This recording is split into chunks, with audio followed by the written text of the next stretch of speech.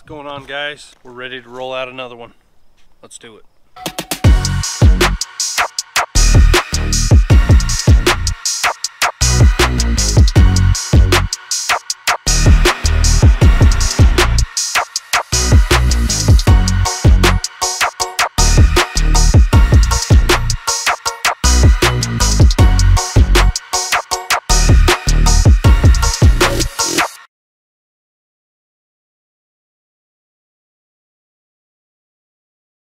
Alright, so for today's episode we're going to be doing some custom work on this side-by-side. It's not a real big job, but there is some custom bracketry work that we've got to do for a cargo carrier on the back. So we're going to get this unloaded and we'll show you what we got.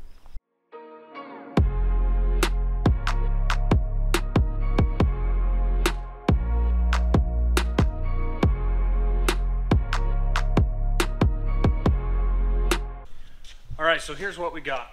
This cargo carrier, he likes the cargo carrier, but he doesn't like the location of it. Because if you look here at the profile of the bed, how there's a angle here, he wants to be able to push it further up towards the cab. So what I'm going to do is I'm going to make it mount to these screws, and then I'm going to have to build a piece, a custom piece right here with a taper, that the back side can have a screw running through it, and there is a screw here that we can use. So it should be a fairly simple project. We're going to burn a piece on the table, we'll break it, and we're going to build it just like this. So he wants to be able to slide it forward so that he can utilize more space back here, and it'll also get it up in the air so that he can slide a cooler underneath it. So that's the plan. We're going to start pulling some measurements, and we'll draw up a picture of what we need, and we'll go from there. Alright guys, so I want to go over one of the first upgrades we've done to the interior. So having 4 kids, longevity of the interior is something that you would naturally be concerned about, because kids are hard on things. I know, because I was one at one time. So what I've done is I've bought the Chevy molded floor mats. I actually had WeatherTech in my last truck, but I didn't really care for them because they were more of a hard plastic and they start curling in the corners. If you buy the factory floor mats that cover the whole floor, they're custom molded to the floor and they're more of a rubber material. They interlock in the middle, and I really like the way they lock in and seal everything out.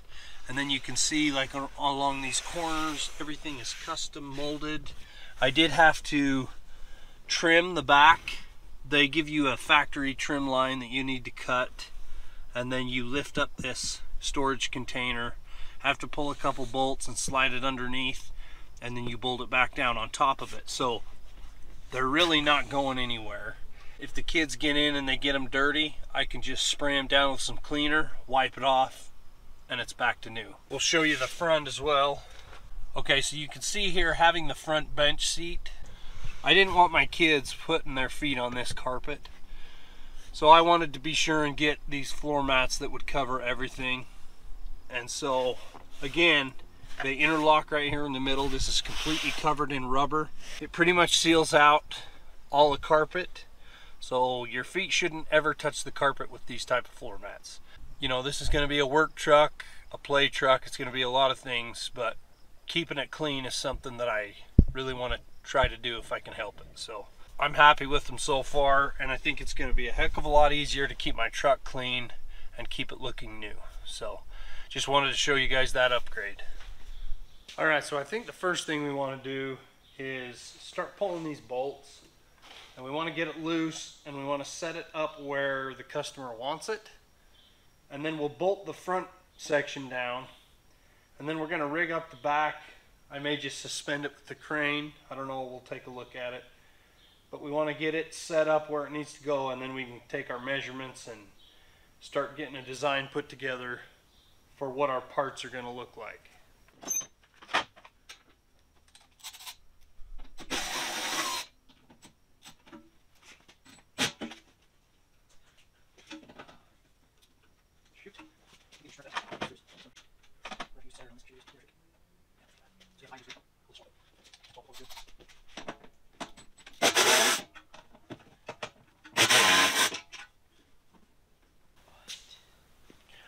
All right, so we got one screw here it's been stripped out. So we've got the other three out fine. I'm going to take a screw extractor and pull this one out. We'll end up just swapping it with a good screw, one of these other ones.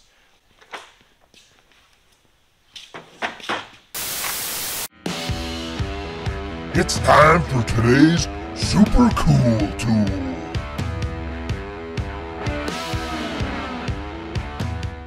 Alright guys, so for today's super cool tool, we're going to be talking about this screw extractor and drill bit set. This set has come in handy for me on multiple projects. So let's just go over what's included in the set first.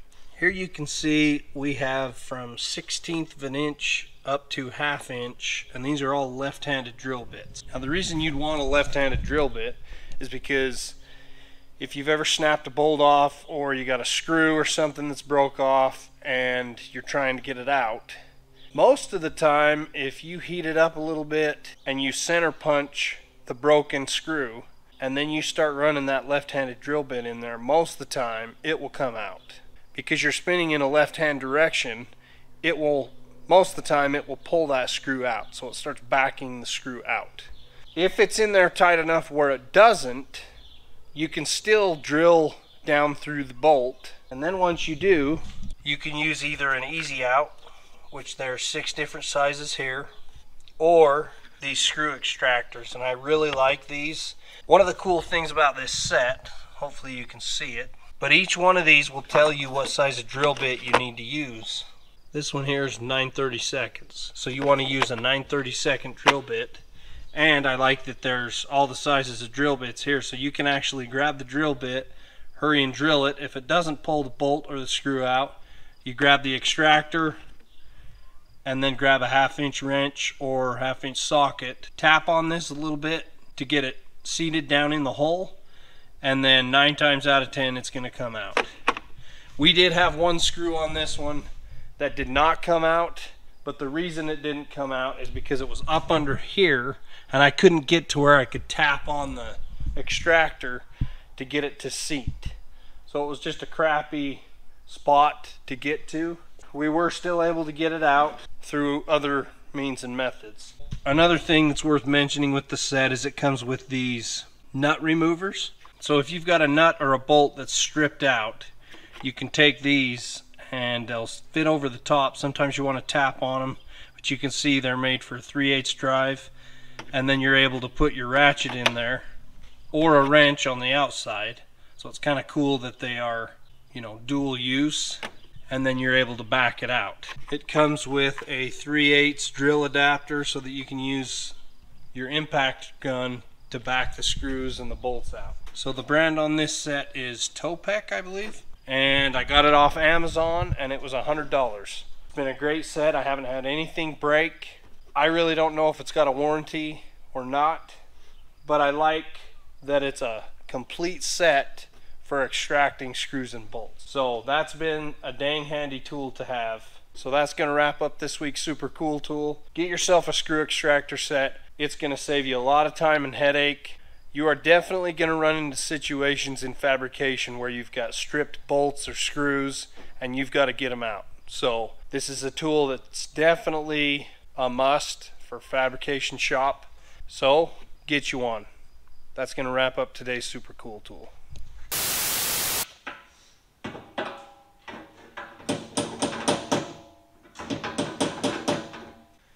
So this is a really good lesson. I'm pretty sure I've never had a fabrication project that has ever taken the amount of time that I thought it would. It always takes longer because you always run into stuff like this. A stripped screw, which can take you, I mean, it could take you 30 minutes to get the stripped screw out. So it's very rarely ever as easy as you think it's going to be. Oh, we got some visitors out here. Cool. Cool. Got my glasses? No. Yeah, put them on. Woo!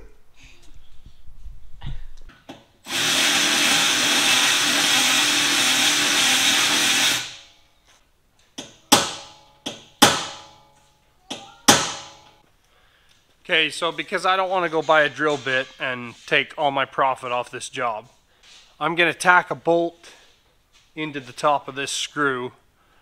You got to be careful. You can't put too much heat into this because you got so much plastic. So we're just going to hurry and tack it and get it out of there as fast as possible. Bridger's bringing the welder over. We're going to plug it in. We're going to get this tacked in. This almost always works, so let's give it a try.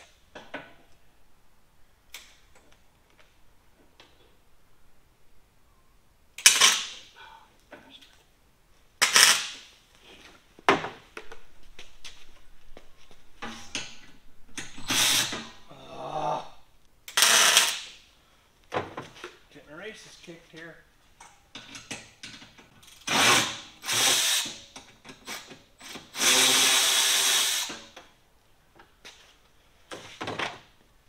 Okay, so that's how you win.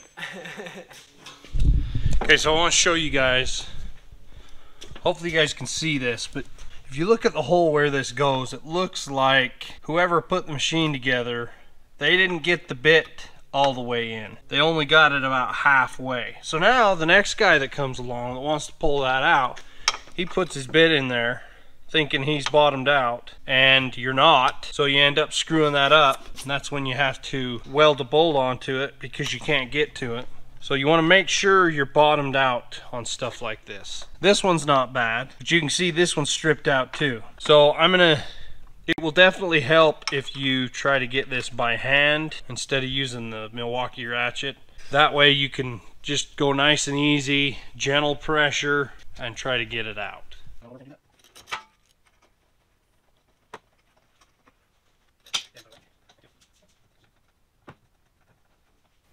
Just see how this is going to fit.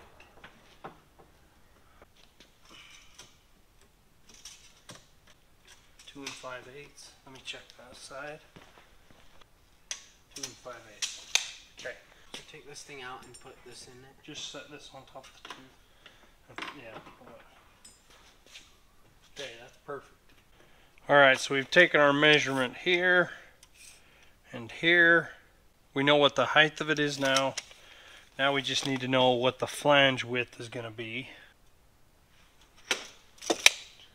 2.5 on the flange. Okay, so we got our drawing here. We're going to go over to the burn table. We're going to start drafting it up. I'm hoping that I can break top and bottom and then cap the sides. And I'm going to do just like they did here, where I'm just going to inset the outside piece. We'll just do it the same way they built this piece. That way it'll look like it matches. And then he just wants us to spray paint it. He doesn't want it powder coated because he says he might be changing something here in the future. So we'll go over to the table. We'll see if we can get this drafted up.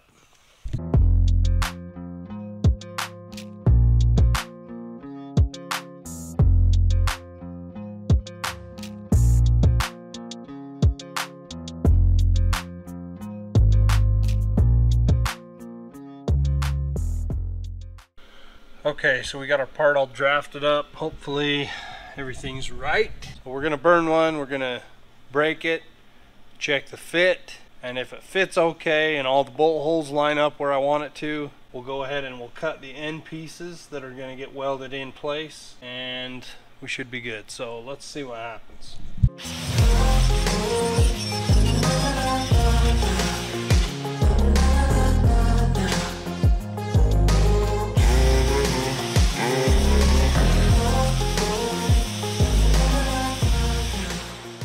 Okay guys, we got this laid out.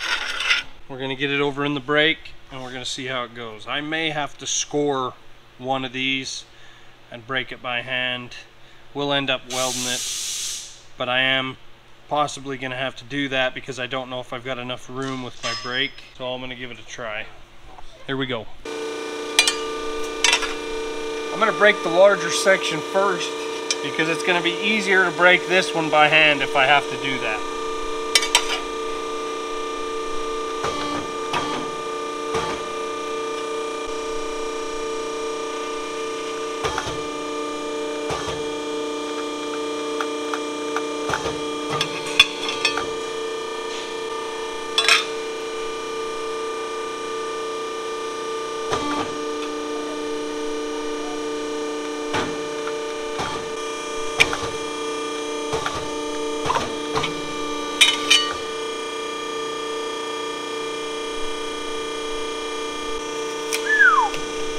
we're gonna get lucky.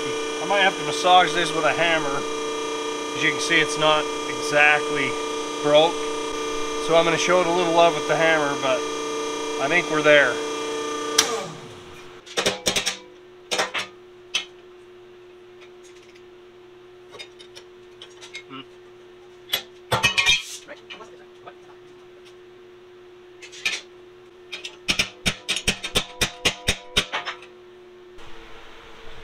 Okay guys, we got our part broke. I think this is gonna work. You can see we do have our piece to fit up in here, but it's kind of a custom bent piece of tube. It does have kind of an angle.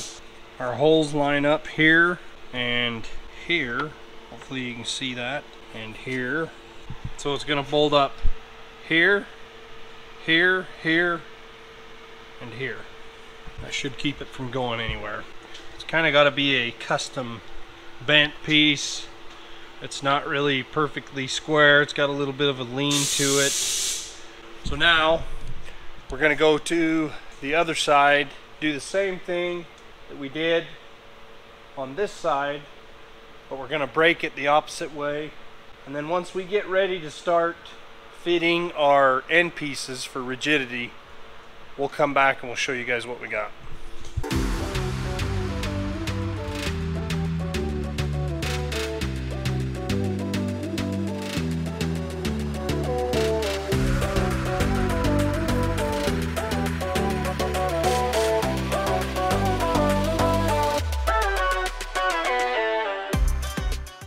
Alright guys, we got this one all fit up. So we're ready to start measuring for our cap pieces here and here. Give it a little bit of a finished look. So I'm going to start getting some measurements, get that all figured out, and then I'll go over to the burn table, draft some pieces up, cut them out, test fit them, and then it'll be time to get over on the table. And I think I'm going to TIG weld these, and then I'll give you guys a look. Alright guys, so we got our parts here. We've cut our end pieces,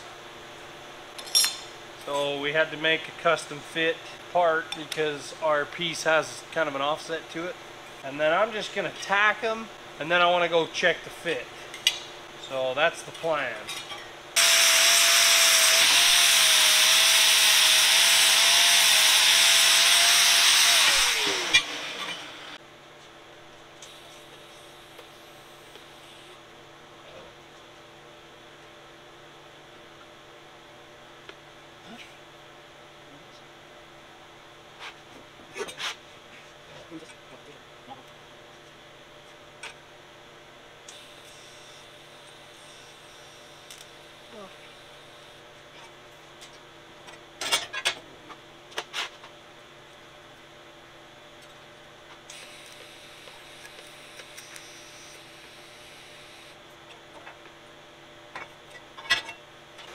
Okay, so now that we got our part tacked up, I'm gonna go over and check the fit.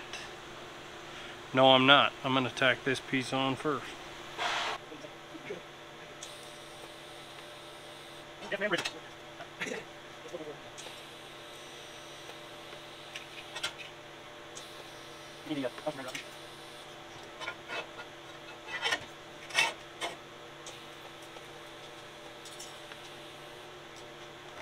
Okay, so we got our piece all tacked up. So now I'm going to take it over and see if it fits. Okay, I'm pretty happy with that. I like the way it looks. The gap is going to be just right so it doesn't rattle. There's clearance here. All of our holes line up.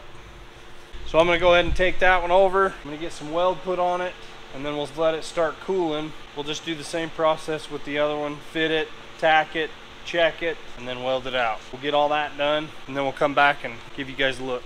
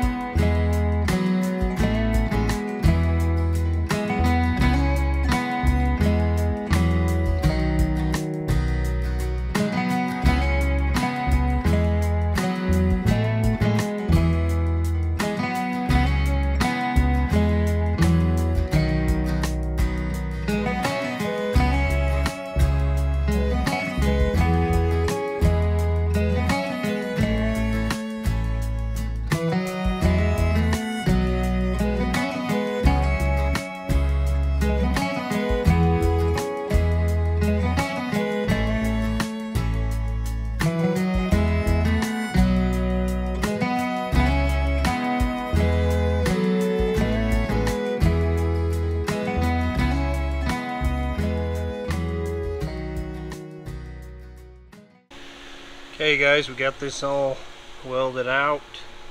I am going to clean this up with a grinder, smooth it up, make it look nice.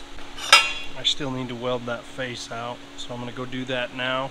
But that's all that's left as far as the welding goes. Then we're going to let them cool. We'll buff them off, clean them up, and then I got to shoot them with some spray paint. So we'll go ahead and finish the welding, and then we'll go to paint.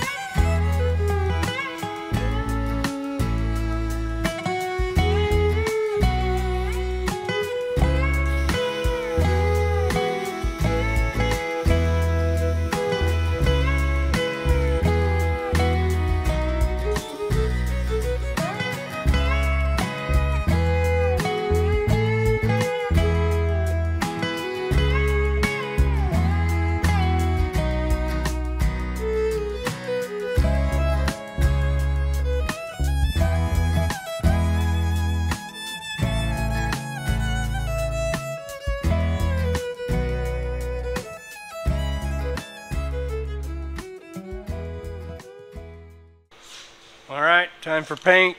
I've been using this Rust-Oleum 2x Ultra Cover. It's paint and primer, and I actually really like it for stuff like this. It lays on really thick, and you don't have to do the primer before the paint. Paint, dry, so it just takes one step out. It is a little more expensive. I want to say it's 10 to 12 bucks a can, but I have been impressed with this stuff since I started using it.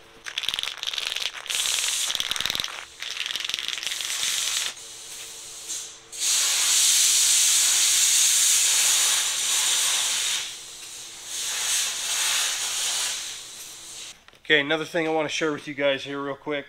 This box here is from sawblade.com. I don't know, maybe 2 weeks ago, I was having issues with my saw blades. I stripped 2 of them back to back just like that. And they were brand new saw blades. I was a little frustrated, but honestly, there's a lot of places you can get them, so I was ready to just find somewhere else to get them.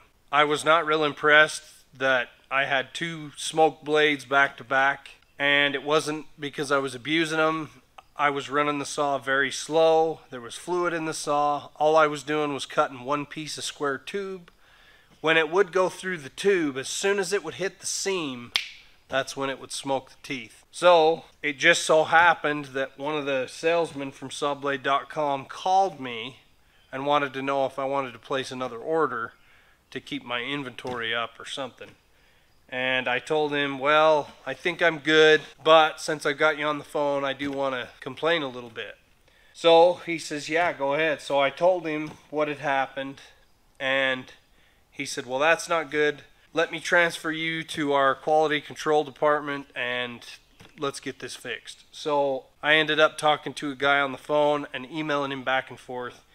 They wanted to know all the details about, you know, how fast my saw runs, how fast I run the feed speed, how many teeth were on the blade, is it a wet saw or a dry saw. So I gave him all the details. So when the guy emailed me back, he said, we've got a recommendation for you on a different saw blade. It's got a different tooth pitch on it.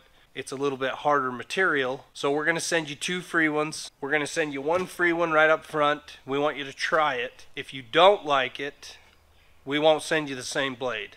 But if you do like it, we'll send you 1 more just like it for free. So I thought that was pretty cool. I was impressed that they stand by their product. They sent me this blade. The tooth pitch on it is quite a bit smaller than the one I was running.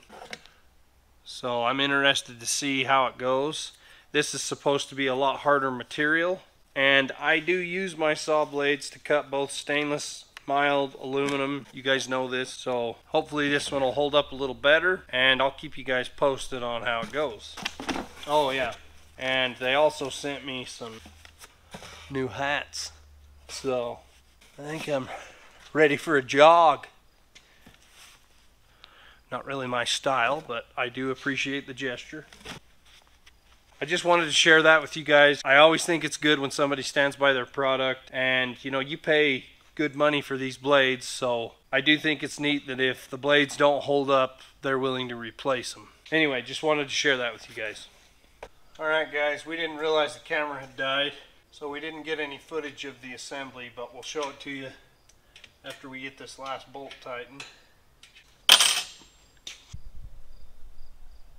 Good and tight. The angle turned out good. The gap turned out good. He's got about ½ inch consistent across the whole back of the windshield. I did add 2 stainless bolts here. So these 2 stainless bolts are what holds this end of the rack. You got 1 factory bolt here holding it in up there, and then a factory bolt here holding it to the bed.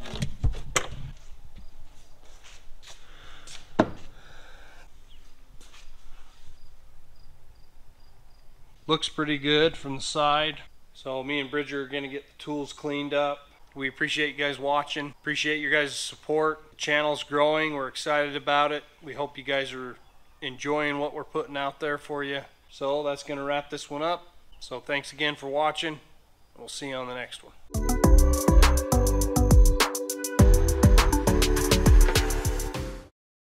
Alright guys, so for today's episode, goodness sakes, I'm always joking. Okay, so you can see here, being you're gonna run into situations in fabrication where you need a set of fabrication. You are definitely gonna run into situations in fabrication where you're gonna have to. So Bridger's rolling the grinder over. Come over here and we'll plug it in right here. Bridger's bringing the. I thought it was I was impressed.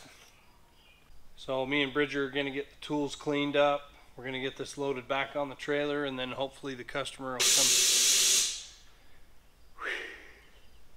And we'll see you on the next one.